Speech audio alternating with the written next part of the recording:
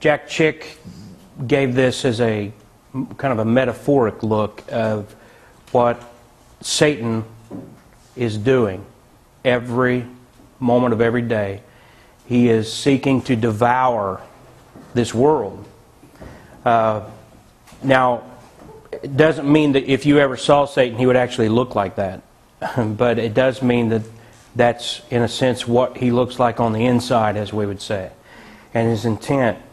And Paul calls him the God of this world. And we're going to read verses 3 and 4 of 2 Corinthians chapter 4. And I want you to read that with me. But if our gospel be hid, it is hid to them that are lost, in whom the God of this world hath blinded the minds of them which believe not, lest the light of the glorious gospel of Christ, who is the image of God, should shine unto them. So the gospel, if it's hid, it's only hid to those that are lost. This phrase here, the God of this world, who has blinded those who do not believe the gospel, that is a reference to Lucifer. And of course we have many different names through the Bible given to him. Satan, of course I mentioned Lucifer is the name that we'll be referring to him with this morning, but Satan or Lucifer or the devil, those are the three most often used. Then he's referred to as the dragon.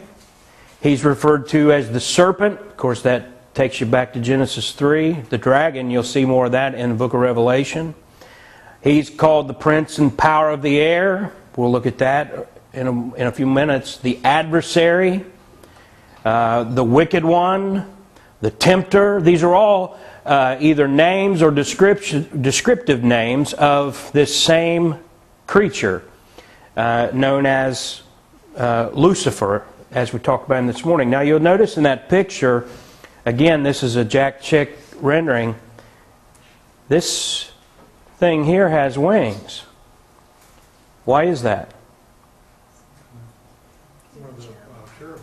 He was one of the cherubs. He's a fallen cherub. He's not a fallen angel. Technically, he's not a fallen angel. He is a fallen cherub. And the cherub have wings. Now, notice that what this God of this world, what his modus operandi is what they call, his mode of operation, or what you might call standard operating procedures if you're military, SOP. He wanted to be like the Most High. You'll find that in Isaiah 14:14. That's what got him demoted. But what's his promise to you? The same promise he gave to Eve in Genesis 3:5. Ye shall be as gods. So just keep that in mind every time Oprah Winfrey tells you you can be like a god. She's a minister of Lucifer.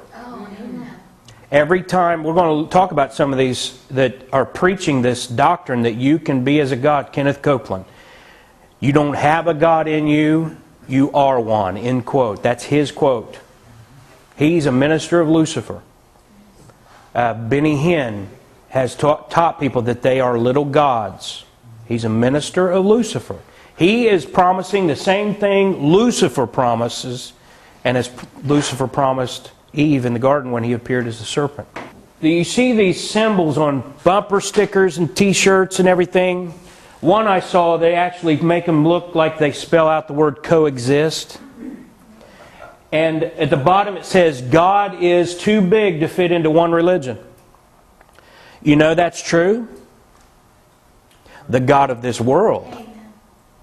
Now the true God is the God of Christianity. So when you see that, you understand that it's not really a lie. You just have to understand it in the proper context. That the God of this world is too big to fit into one of those religions. All religions, I said sort of when I'm saying this, are all paths. You hear this? All paths lead to God. It says all paths except Bible-believing Christianity are united in rejecting Jesus Christ as the only way to heaven. All those religions we saw in that previous screen, including the cross, the religions of the cross have become apostate. So even the liberal Christianity, Roman Catholicism, Orthodoxy, they all fit into that as well. All paths except Bible-believing Christianity are united in rejecting Jesus Christ as the only way to heaven. And all paths except Bible-believing Christianity do lead to the God of this world. So there you go. A lot of these things you see are truisms, but you got to understand them in context. All paths lead to God? Yes. All paths outside of biblical Christianity lead to the God of this world. We need to establish the fact that Lucifer, as the God of this world, he is the God of idols. Paul says in 1 Corinthians 10, 20 to 21, he's basically saying when a person prays to a statue, a saint even, spirit guide, an angel, they are worshiping devils. What say I then? That the idol is anything, or that which is offered in sacrifice to idols is anything? But I say that the things which the Gentiles sacrifice, they sacrifice to devils, and not to God. And I would not that ye should have fellowship with devils. See, there's a false teaching that I've heard from good men that otherwise pretty sound teaching, but they'll say that worshiping idols, you're just worshiping nothing. 19 and 20. Oh, I had the wrong verses. All right, it's 19 and 20. I've heard men teach that when someone offers something to an idol, they're wasting their time because there's nothing there. Well, that's not really true. Paul says there is something there. It's just not what you think. If it's offered to an idol, you are offering it to a devil or devils who are representative of Lucifer. And so there you have a lot of people on planet Earth right there involved in Lucifer worship just by that very one thing we established. Think of this as well. When your favorite, I say unsaved, obviously, celebrity or unsaved apostate reverend, when they pray or thank a God without a name, they're praying to and praising Lucifer. There is this standard practice. They're trying to build a civil religion that will eventually be assumed by the Antichrist. And they call it a civil religion, meaning like civil in the sense of civil service and civil relationships in the world. That when you pray, and they teach this in the seminaries, that when you, as a pastor, if you're asked to pray in front of Congress or some group outside of your local church, that you should just pray in your holy name, amen, and not mention the name of Jesus. Well, the Bible has something to say about that. And there is one name under heaven given among men whereby we must be saved. It's the name of Jesus that every knee shall bow and every tongue shall confess. It is not just in some generic God reference. And this is very dangerous, because what you're going to find if you do your homework, a lot of these people referring to God with just G and not with Jesus' name, they are actually involved in Lucifer worship. And you're going to find that when you do your homework. And some of the folks, I say consciously, but some do it unconsciously. But either way, if you're not praying to God in Jesus' name, you're praying to the only other alternative. And that's the key, is there's only one other alternative. What did Jesus say about people rejecting Him? A lot of people make this differentiation falsely, and they'll say, well, Jesus rebuked the religious people and was friends with sinners. And that is not what happened. When you read the Bible, Matthew, Mark, Luke, and John, you read the Gospels, Jesus confronted those who had not been confronted. He confronted them with the truth about who He was. When they rejected Him, then they became a part of the world, in His view, and He referred to them as being children of the devil. And people will say, well, this is only referring to the Pharisees and Sadducees. It's not. It was to all who knew and still rejected Him. Then they proved themselves to be children of the devil, and remained so until or unless they repent and believe the gospel. John 8:44 is where I get this, where He said, ye are of your father the devil, and the lusts of your father you will do. The world, the reason the world is so caught up in sex, and greed, materialism, is because they are the children of Satan. And they are serving their father, and they are acting like their father. Every once in a while, my girls will fly off the handle a little too quick or get frustrated and, frazzle. And I'll say, stop acting like your father. I'm talking about me. I mean, not the devil. I knew where you thought I was going. I had a couple of ladies in here look at me like, what? Talking about me.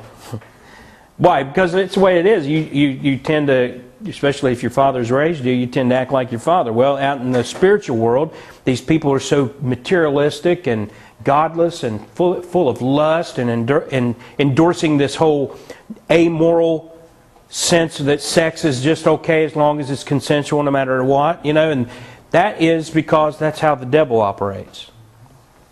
And that's why they operate that way. Well, Jesus puts them all under Lucifer. And that's a fact that Christians have been in denial about for decades. I have observed this in my lifetime, that this very fact that there's only two choices, either the God of the Bible or the God of this world. That's the fact. And yet most Christians you talk to today are in complete denial of that. And many will say, well, they're not a Christian, but they're good people, and I think they'll be in heaven. God will have... No. Well, let's consider the Bible facts here real quickly.